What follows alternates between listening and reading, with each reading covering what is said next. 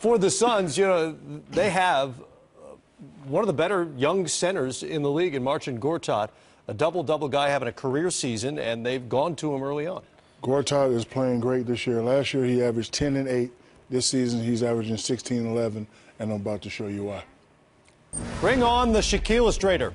Right now he's posting up a little guy, and Steve Nash, you know what he's going to do, but when you post up this high, you give the guy a push and you have a lot of room. So Steve Nash does what he does, makes a great pass.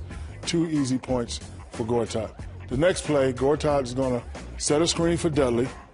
And then when Dudley comes off, one of the greatest pick setters in the game, Steve Nash, is going to reward his big man by setting a pick for his big man. Gortat gets the ball, jump hook off the glass, bam, another 2 points. And this is why I really like him.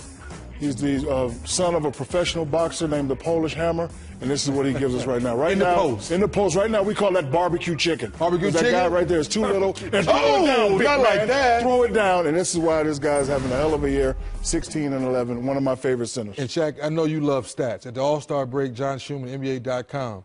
From player to player, Steve Nash to Gortat, #1 1-2 punch in the NBA as far as going from one player to another. Gortat, you stay in your lane, you stay in the lane, you don't shoot a lot of jump shots, and I know it's one of the other reasons he likes Gortat, doesn't shoot a lot of jump shots.